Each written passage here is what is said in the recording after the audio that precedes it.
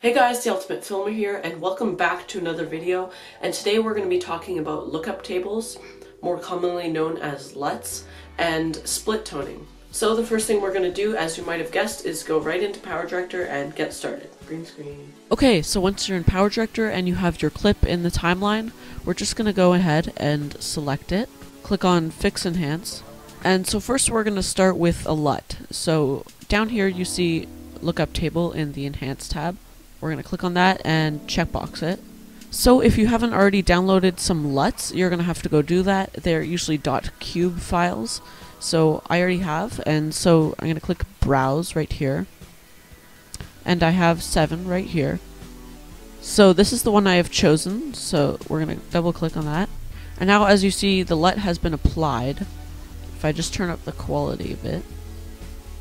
So now if we uncheck and check this, you can see the difference without it and with it. So for now we're going to take that off because you've already seen the result, and we are going to go and do some split toning. So we're going to click on split toning, we're going to check it.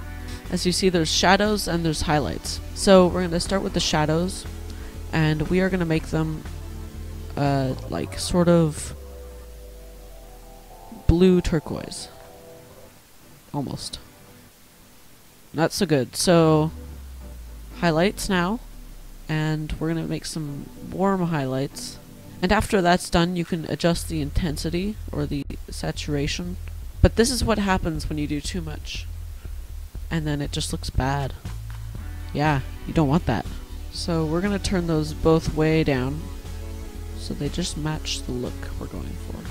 And as you see, it's very similar to the lookup table, except the LUT just holds a bit more color variation. So I should have done this before, but we're going to go on to color adjustment and make our normal adjustments like the contrast right here. I'm going to turn that up just a little bit.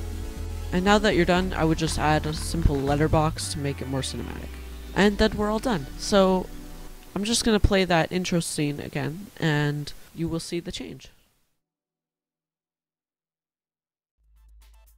So, thank you all for watching. Don't forget to leave a like and maybe subscribing if you like. And I'll see you all later. Bye! I was just joking about that subscribing part. You actually have to do that.